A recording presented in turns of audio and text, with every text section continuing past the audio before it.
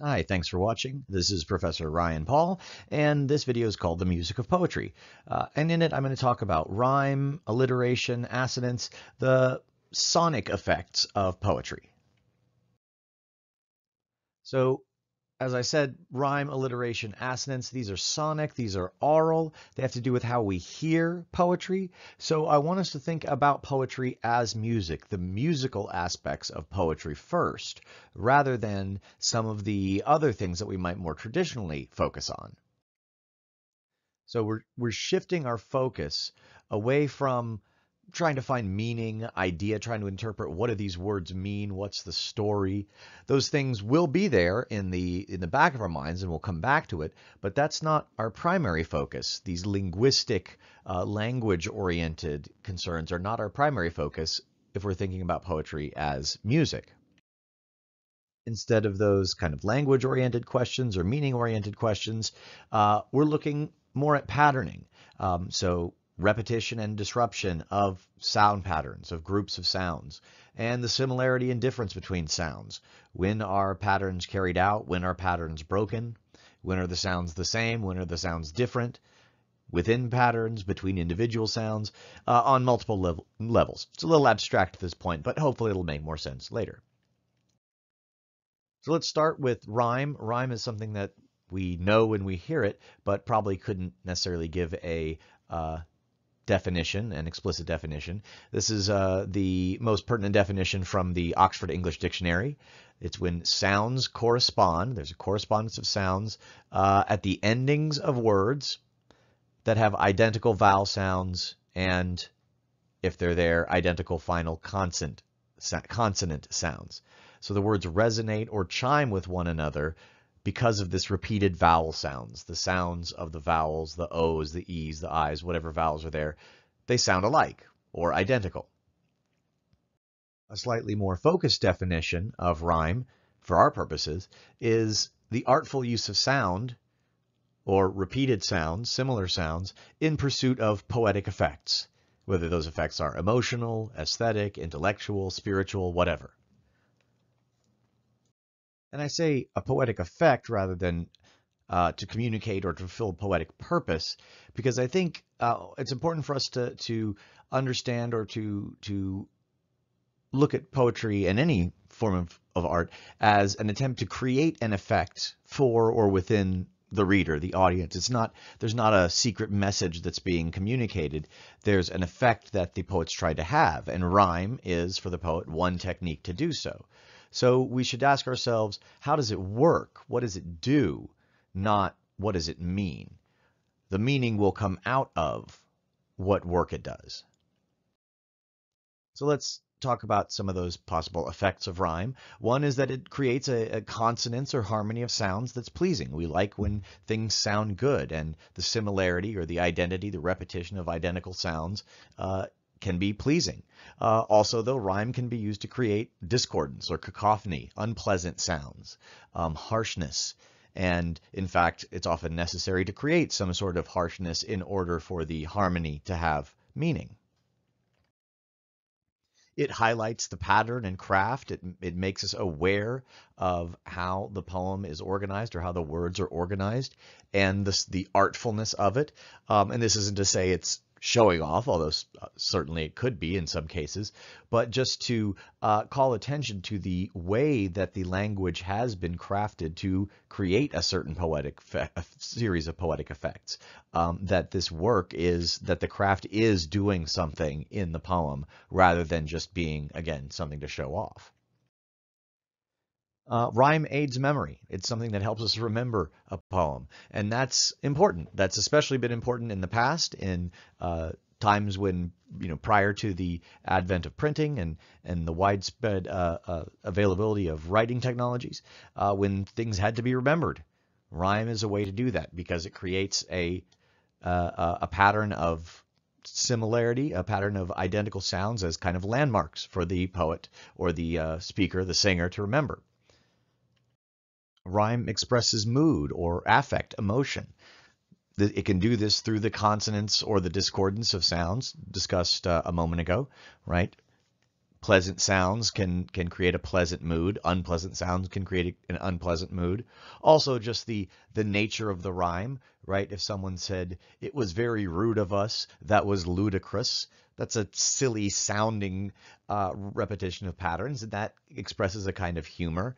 Whereas other times rhymes can be harsh and can create a sort of grimness through their sound, right? So mood, very important part of their effect.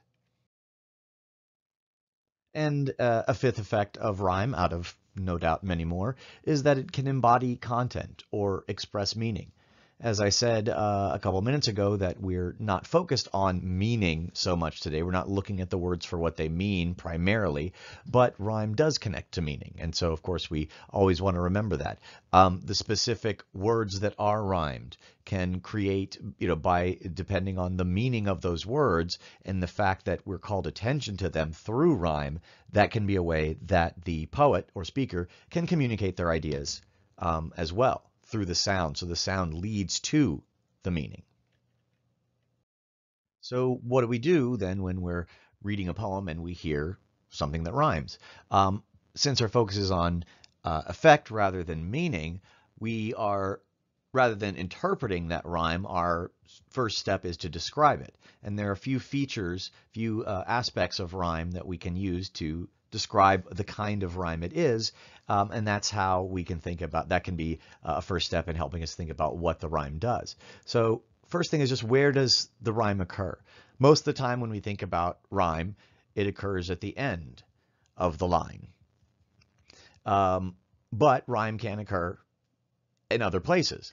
So are the rhyming words, the rhyming sounds at the end of the line? Are they in the middle? Is one at the end? Is one in the middle? Are they at the beginning?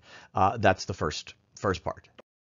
After looking at where the rhyme occurs, you want to think about, try to figure out how exact is the rhyme between words. Are the sounds exactly identical? Are they a little bit off? Are they sort of close? Right? There's a whole variety. And this can also vary depending on differences in pronunciation. Sometimes if you're reading poetry that's a couple hundred years old, things that to us don't rhyme may have rhymed then, and sometimes that can be difficult to determine. But to the best that you can, how close are the rhymes in the way you hear the words? Finally, you want to look at how many syllables are included in the rhyming sound. Is it one syllable? Is it two syllables? Is it rude of us, ludicrous? That's 3 syllables, right? Usually it's going to be 1 or 2. Once you start getting to 3, or God forbid 4, it starts sounding really silly. So how many syllables are included in the rhyming sound? All right, for a brief section review of what we've talked about so far, we're focusing on musicality over meaning, the musical aspects of it, sound rather than what the words, the ideas they're trying to communicate. We're looking at effects over purpose. That is, we're looking for what are these things trying to do rather than trying to find some hidden message. And so we're describing where in the line does the rhyme occur, how close are the rhyme sounds to each other, and how many syllables are there. Let's take a quick break if needed.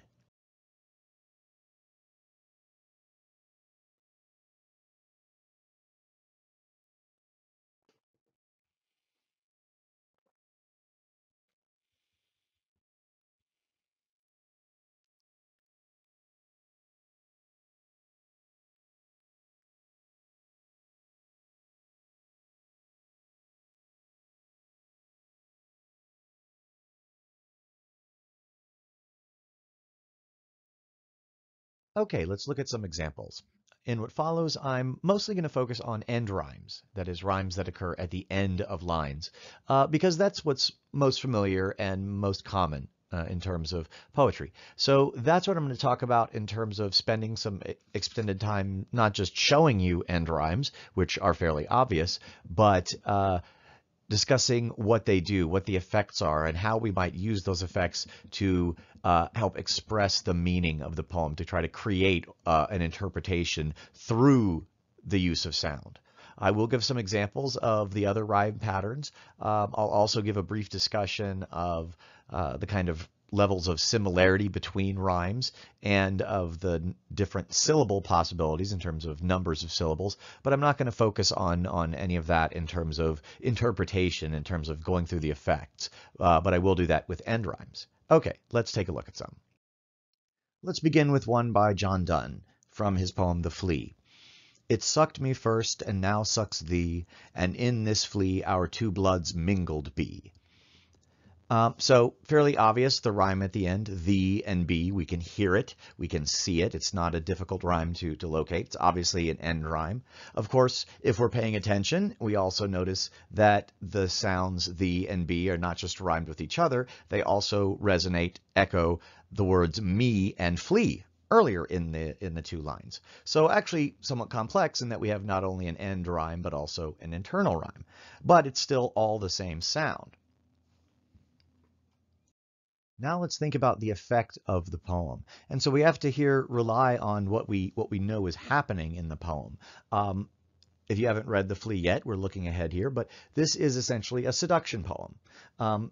To paraphrase it, the young man is trying to convince his young female companion to spend the night with him, to sleep with him. And throughout the poem, he uses the flea as a metaphor, as a figure, as part of his seduction ploy. He compares it to various things as a way to try to convince her to sleep with him.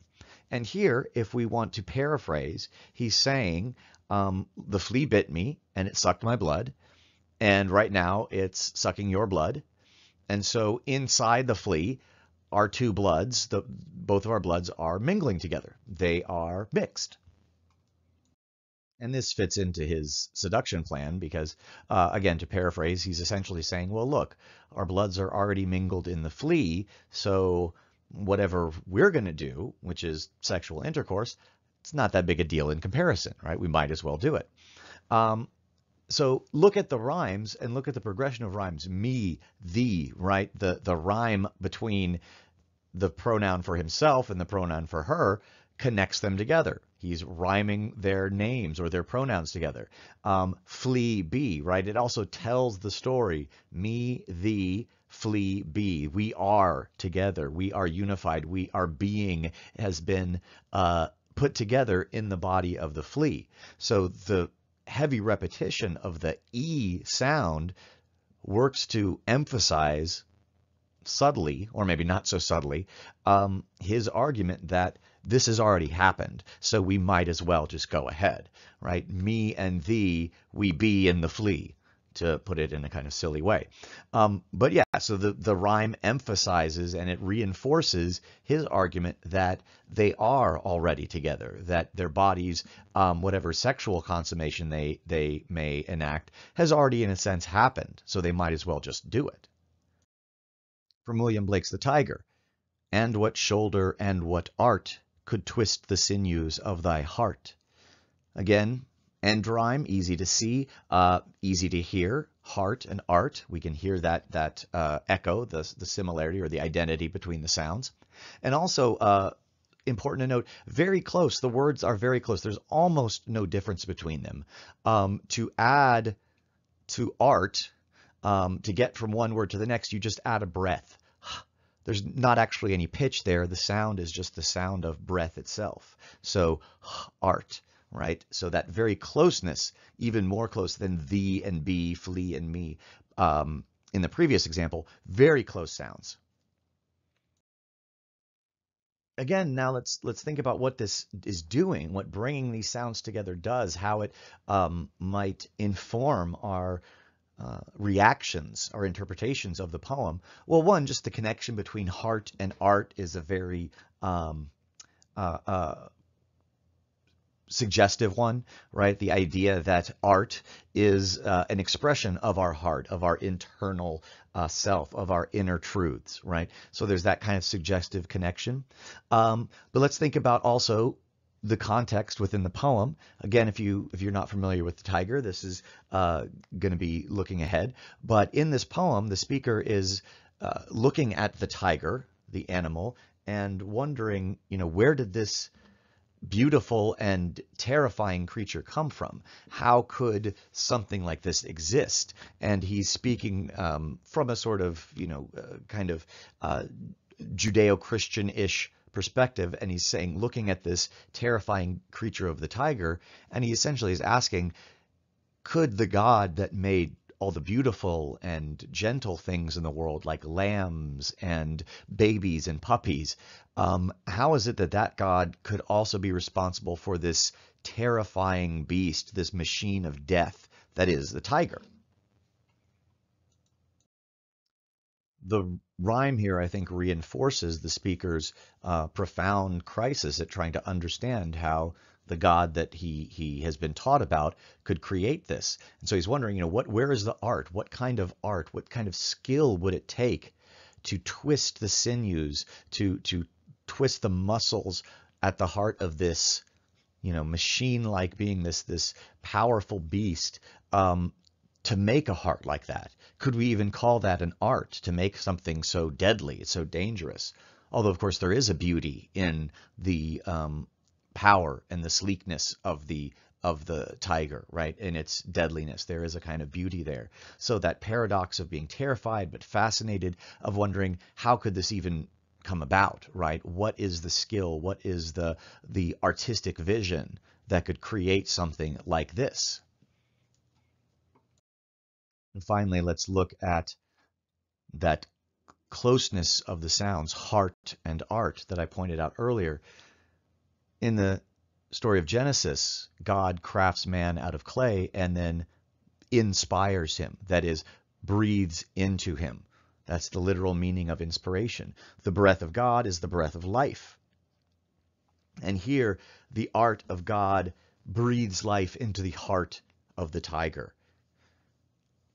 The artistic vision becomes real through the act of breath, through the expelling of energy, the transference of energy from one thing into another, from the creator into the created.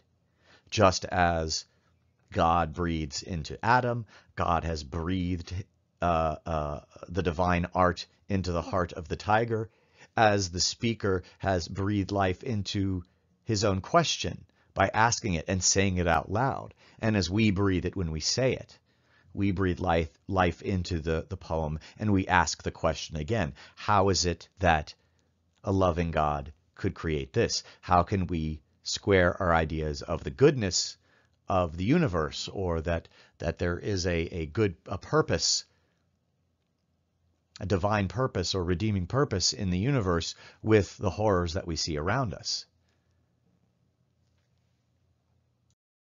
And so with Blake's brilliant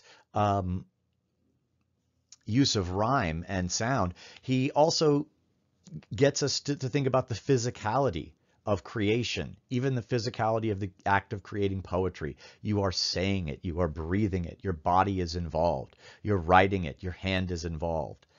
The heart expresses its art through the breath of the speaker, through the breath of the poet, through the breath of the reader who reads it out loud to themselves, or even in their mind. There is an expression of energy. There is a breath of life in that.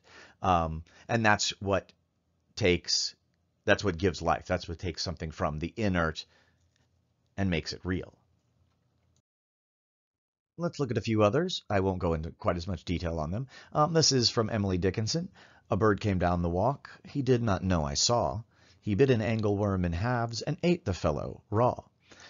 So there's obviously some humor in this poem. There's a kind of light rhythm to it. A bird came down the walk. He did not know I saw. There's a musicality to the rhythm, and that's enjoyable and humorous. And the description of the bird as just like a person going about its business, and then eating the fellow, right? Describing the angleworm as a fellow. There's a kind of prim and properness to that language that doesn't really match the action. So we have a sense of humor already just in looking at this scene. The end rhyme between saw and raw, I think it adds to the humorous effect by creating a kind of effect of surprise or mild shock. This bird is doing what It does, doing what birds normally do, going about its business. Doesn't know it's being watched. Probably wouldn't necessarily even care if it was being watched. It finds a worm and it eats it, just as a bird would be expected to do. But the speaker's describing the bird almost as if it were a person, kind of talking about it like she's watching a person walk down the street rather than a bird. And so when we get to the ate the fellow raw, that's a moment of surprise because now the bird behaves unhuman-like. Although it's a moment of surprise that we shouldn't really be surprised about. It's a bird that acts like a bird. But if we're thinking about a bird like a human, then we're going to be surprised when it acts like a bird. And raw, right?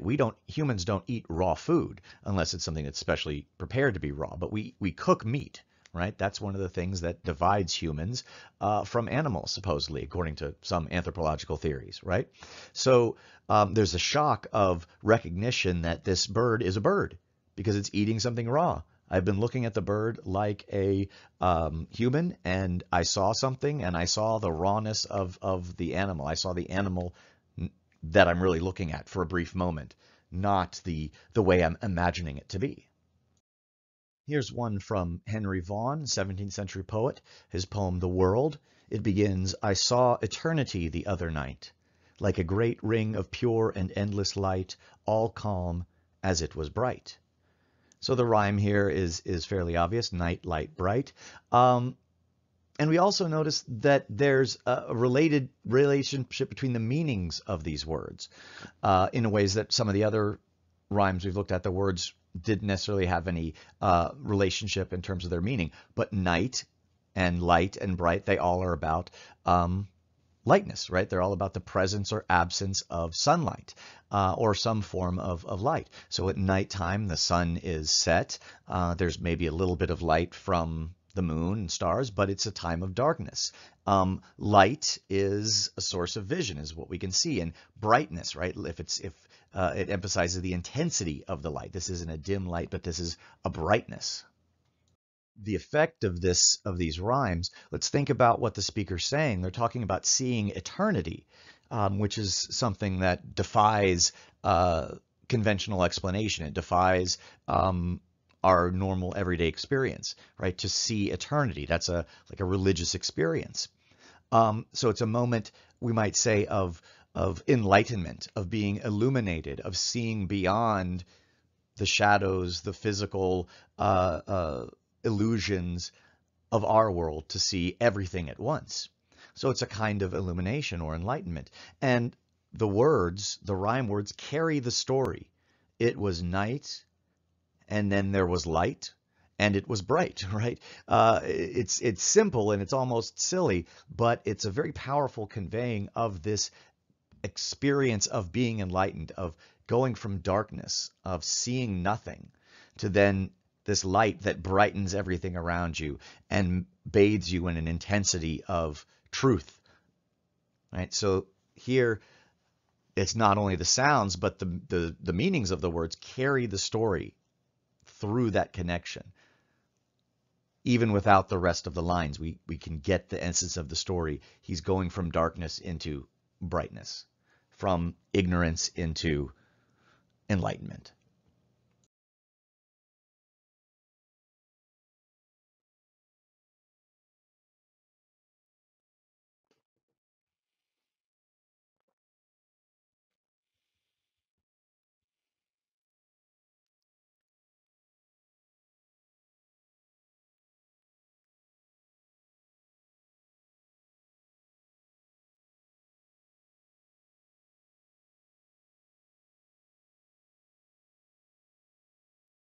Now I'm just going to give some examples without a lot of discussion of some other forms of rhyme. So here's internal rhyme. This is when the rhyme occurs not between different lines, but within the line itself. So we already saw an example of this with John Donne's The Flea, where internal rhyme and end rhyme were combined. This is just internal rhyme. So, ah, country guy, the hour is nigh, the sun has left the lea. The orange flower perfumes the bower, the breeze is on the sea. The lark his lay who thrilled all day, sits hushed his partner nigh. Breeze, bird, and flower confess the hour, but where is country guy? So you can hear the effect. It gives it a very musical effect. It sounds like a song, right? Um, and it gives a kind of regular rhythm. The orange flower perfumes the bower, the lark his lay who thrilled all day, right? So the rhyme adds to the adds a kind of strength or emphasis to the rhythm of the poem. And the rhymes, the internal rhymes, tie the images together. The orange flower in the bower, the lark whose song, that is lay, and the daytime, the flower and the hour, right? So it really tightens the connection, I think, between the images in the lines. Here's another one from a poem that's probably familiar to many of you, Edgar Allan Poe's The Raven. Once upon a midnight dreary, while I pondered weak and weary over many a quaint and curious volume of forgotten lore, while I nodded, nearly napping, suddenly there came a tapping, as of someone gently rapping at my chamber door. "'Tis some visitor," I muttered, "tapping at my chamber door, only this and nothing more." There's obviously a lot more rhyme here. There's the end rhymes, but just focusing on the internal rhyme: dreary, weary, napping, tapping, rapping, tapping. Here again, the effect is to express something of the mood. Dreary, weary. Both those words have a kind of depression in the middle of them, and they linger outwards when you say them. And that's his mood at the moment. He's dreary. He's tired. Everything's just kind of sinking and sagging. But then the raven, which, if you know the poem, becomes his, persecutor, his tormentor, because of this regular repetition of just noise that becomes ultimately meaningless. Napping, tapping, rapping, tapping. Right? We get almost a foreshadowing of that. We get that sound of how his sleep is disturbed by this repetitive sound that's going to come back again and again and again and again to disturb him, to break into his moment of peace. So the sound here, again, communicates the mood, both of the speaker and of the scene in general. And of course, in addition to end rhyme and internal rhyme, there's all sorts of other patterns of rhyme. So here on the next few slides, I've got essentially the same statement, the same idea or image, rewritten in a bunch of different forms to put the rhymes in different places and create different patterns. And I didn't write these originally. I don't remember where I got this from. If you know, let me know, because I don't remember where I found these rhymes. But the idea here is I want you to see how and hear how just reorganizing the sounds can create a different effect. Even if it's the same image, the same action being described, different aspects of that scene are going to be emphasized. So first, linked rhyme. The bell is heard and the song is sung, flung upon the morning air. Right? So the link is between the end of one line and the beginning of the next. And if we think about the way the action is being described, the idea of the song flinging this itself, or the bell flinging the song out onto the air, that's emphasized by the pause at the end of one line and the beginning of the next, which then continues that sound and launches it off. The bell is heard and the song is sung, flung upon the morning air, right? The flung enacts that second rhyme, enacts the action of flinging the song out into the morning air, into the sound, into the line. Now, interlaced rhyme, where the rhyming sounds are in the middle of two different lines. The song is sung and the bell is heard. It is flung upon the air. So here I think the emphasis is on the act, that this is happening right now. We're seeing this kind of almost in a freeze frame. Think about the moment when you are flinging out a bed sheet to put on your bed, right? That's been folded up and you have to cast it out. And there's that moment where it's hanging there on the air, almost not moving, just a brief, microsecond where it's hanging in the air. And so we see the song sung, the bell heard. These things are happening right now. It is flung upon the air. That the way the rhythm of the line works causes us to pause a moment. It is flung upon the air. So it's hanging there at that moment. We can see experience the song in the moment of its expansion, in the moment of its expression, like, again, a freeze frame, a kind of audio freeze frame. cross rhyme. So here, literally it cuts across. The rhyme at the end of one line rhymes with a sound in the middle of another. The bell is heard and the song is sung, the sound is flung on the morning air. Here, notice the sense of movement. We've got a sequence. The bell is heard, the song is sung, the sound is flung on the morning air. And then once it's out on the air, then it's out to spread. The sound spreads out. So I think the cross rhyme here creates a sense of this movement, and that we are, whereas if interlaced rhyme was, we're seeing it pause, here in the cross rhyme we see the motion. We see the motion of the bell and the sound expanding out and then flinging out, and then even beyond the flinging into the morning air, right? So the cross rhyme here creates a sense of motion. Head rhyme, the opposite of end rhyme, where the rhymes are at the beginning of the different lines. Sung is the song of the ringing bell, flung upon the morning air.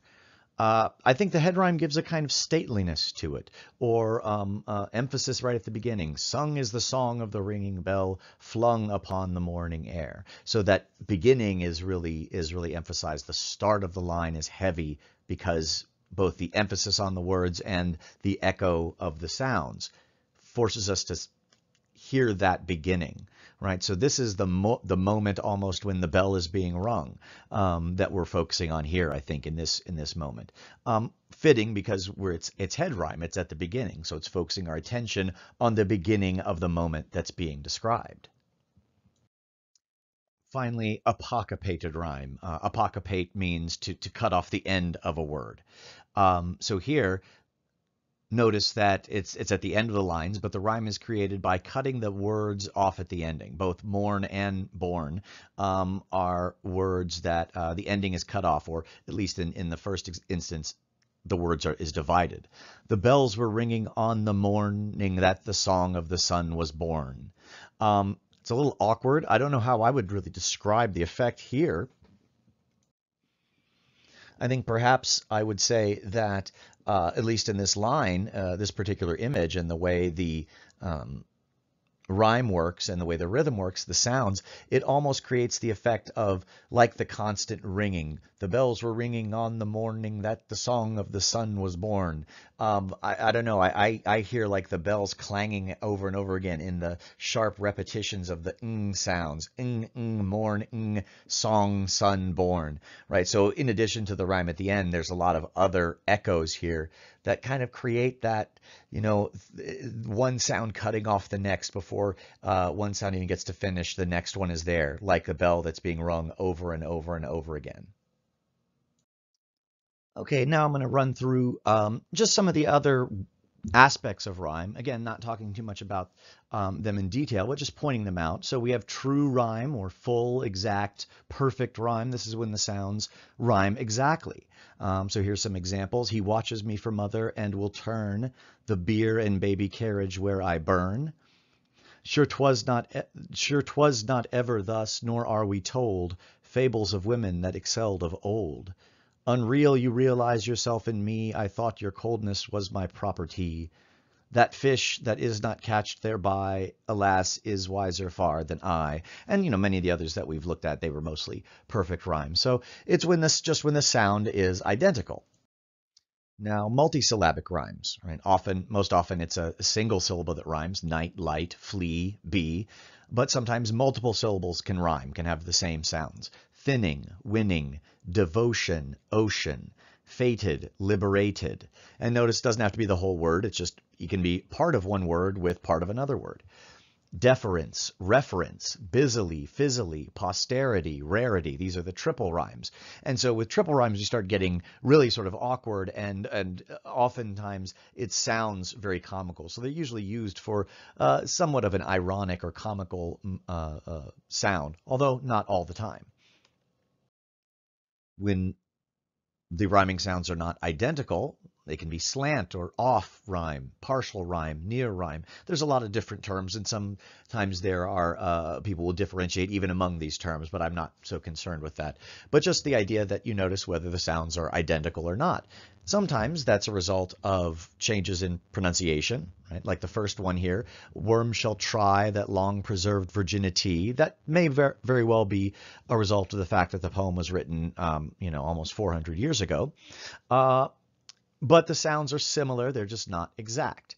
From the Emily Dickinson poem, A Bird Came Down the Walk, at the very end, she talks about the butterfly's wings, or the bird's wings are too silver for a seam, or butterflies off banks of noon leap plashless as they swim. So seam, swim, they're close, but they're not exactly the same, right? So there's a connection, but there's also a little bit of dissonance or difference.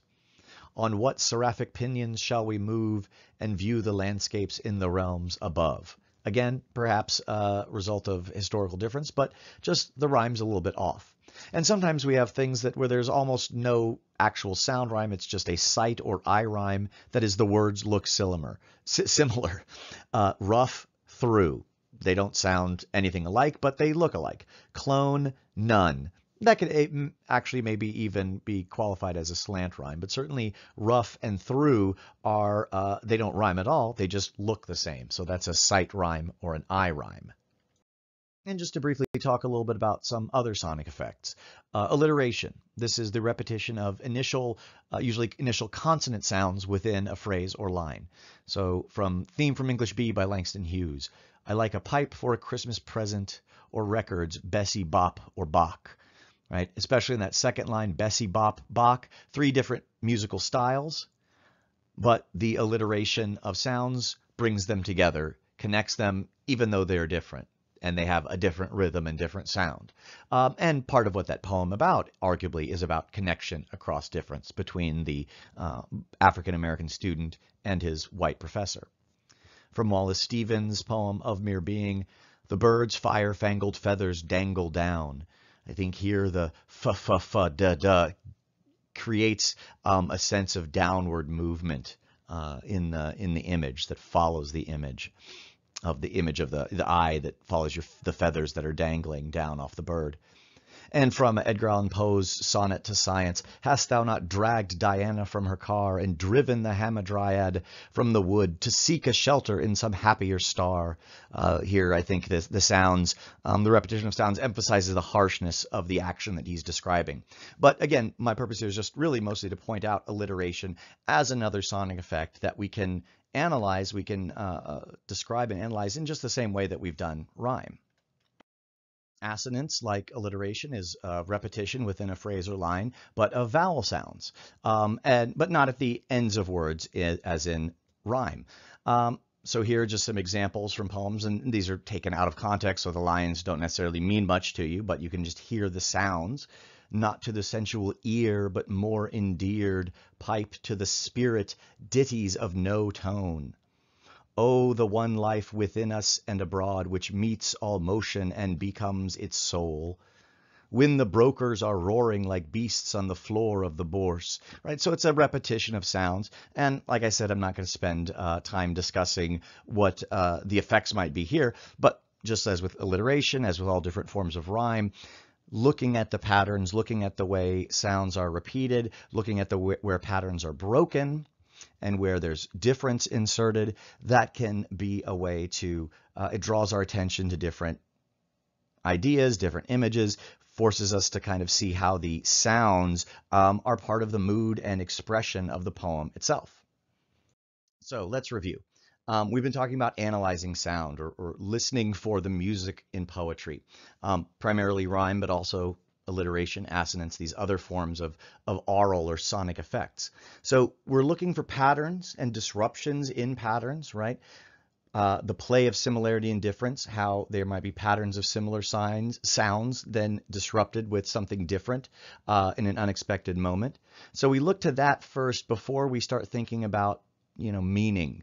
We're just trying to describe what's happening and how the similar and different sounds are arranged and organized. And this can lead us to thinking about unexpected juxtapositions. That is, words and ideas that are linked by sound, but that we might not think about in conjunction with each other.